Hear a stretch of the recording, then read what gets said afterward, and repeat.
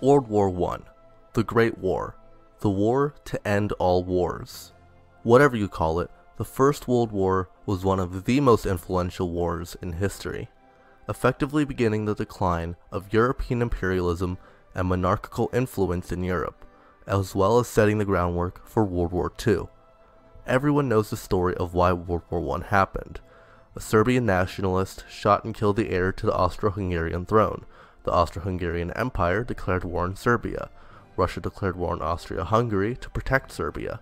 Germany declared war on Russia in support of their ally, and then declared war on France, invading Belgium to reach Paris, causing the United Kingdom to declare war on Germany. There's some more to it, but that's the moral of the story, and everyone wanted to kill everyone. After everyone had finished declaring their wars, the initial Allied powers consisted of France, Russia, Great Britain, and Japan, with Italy joining a bit later, and America joining much later. There were quite a few other nations that joined the Allies too. The Central Powers consisted of Germany, Austria-Hungary, and the Ottoman Empire, and later Bulgaria. What made this war so deadly was the use of modern weapons, planes, machine guns, gas, and so on, clashing with outdated methods of battle, where nations essentially would just throw waves of men at the problem. Eventually, the commanders of the nations learned that this wasn't going to get them anywhere, and both sides hunkered down in the trenches for the long haul. After 5 years of fighting, and some fresh troops coming in from across the Atlantic, Germany was forced to surrender in the Treaty of Versailles on November 11, 1919, which forced such heavy reparations on them that it caused their economy to collapse, leading to the Weimar Republic to print off insane amounts of money, causing hyperinflation to wreak havoc. By November of 1923, $1 US was worth 4.2 trillion German marks. Eventually, this led to the rise of the National Socialist German Workers' Party, better known as the Nazis. This is all stuff that we know, however. The causes and effects of World War I are some of the most studied things in history. One of the most popular questions that people ask when studying these things, though, is what if Germany had managed to take Paris? And what if the Allies had given up the fighting before the Central Powers? What if Germany had won World War I? The first questions that need to be asked is, how could this have happened? Well, there are a bunch of ways this could have happened, so I'll just lay out a few. I mentioned this in a previous video, which you should watch if you haven't already, hint hint, nudge nudge, that Britain dominated the seas, but they got the vast majority of their oil from Mexico. If Mexico were to, say, burn their oil wells as they retreat from an invading America, then Britain's navy would be kind of screwed for some time. This would give the German navy an upper hand, but that would not be nearly enough to push them over the edge of being able to win World War I. Well, with America invading and occupying Mexico, then America can't enter into the European theater of World War I, so that means there won't be an extra pressure applied to German forces. For this scenario to work though, there will have to be one more, much more fundamental shift to the World War I story. In my other video, I implied that Germany would take Paris later in World War I to declare victory, but in reality it couldn't happen like that. For Germany to have been able to have the sweeping victory it wanted, they would have had to take down France fast, very fast. What I'm saying is that the Schlieffen Plan would have had to have worked, and Germany would have had to have been able to invade Belgium and trap and destroy the French army while quickly taking Paris.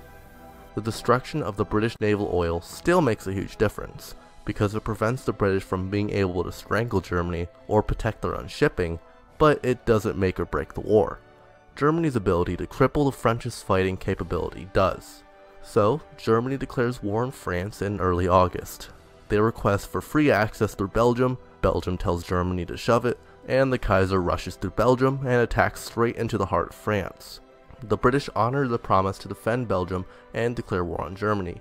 Germany, though surprised by the British honoring their treaty, keep pushing rapidly, without hesitation. The fighting is brutal, but fast. Key components of the French army are surprised and forced back into a retreat, if not outright destroyed and routed. The Germans command great success in just the first few weeks, until they make it within miles of Paris. The French, knowing the Germans were obviously headed for their capital, have their troops hunker down outside the city, in a last-ditch attempt to protect it. The fighting goes on for longer and is much bloodier, much deadlier, but in the end, Germany prevails. By the end of 1914, France's capital has fallen to the German Empire. Now, contrary to what the German High Command would have wanted to believe, this likely would not have been the outright end of the French involvement in the war. Unlike in the Franco-Prussian War, France actually has allies now, and they would have held out, hoping for support by the British, the Russians, the Italians, basically anyone that could come and help them. They would have relocated their capital to somewhere far away from the Germans and continued the battle against them. At this point though, it doesn't look good at all. The British Navy is already starting to suffer from the lack of oil supply, and Russia is just getting their teeth kicked in. They struggled in our timeline when France was able to hold out against Germany, but with the Germans being able to focus a bit more on the Eastern Front, and the Russian Revolution heating up, there's not much time left for the Russian Empire. They would be able to hold off Germany for a couple of years, if for no other reason than the vast amount of land and people between Germany and Moscow, but defeat is inevitable. Just as in our timeline, Russia concedes defeat and gives up large tracts of land to the Central Powers, but we'll talk about what they do with all that land a bit later. First, let's go back to the Western Front, where the Allies are doing their absolute best to hold off the Central Powers, who now have forced France into small pockets of land. Americans start shipping over to Europe to help fight with the Allies, signing up with the French Foreign Legion. The British Empire also sends as many troops as they can, but it's just too late. The French government can't take it anymore, and they make it clear they are ready to concede defeat to Germany, and Britain follows suit. The delegates from each major power that fought in the war all meet together in Geneva, Switzerland, and hammer out the details of the peace treaty. This treaty ends the First World War, and puts the German Empire on the forefront of European politics. In the next video, I'll go over the details of that peace treaty. How do you think Germany could have won World War I? My theory is just one of many, and I want to hear what you guys have to say. I know this video was a bit shorter than most, I just needed something to transition into the next video. If you enjoyed this video, give it a like, it really helps me out. Also, if you're not already, go ahead and subscribe to my channel for more content. Ring the bell next to it to get notifications for my videos, since I don't upload very frequently. If you want to stay up to date with what's going on with me and my channel, you can follow my Twitter.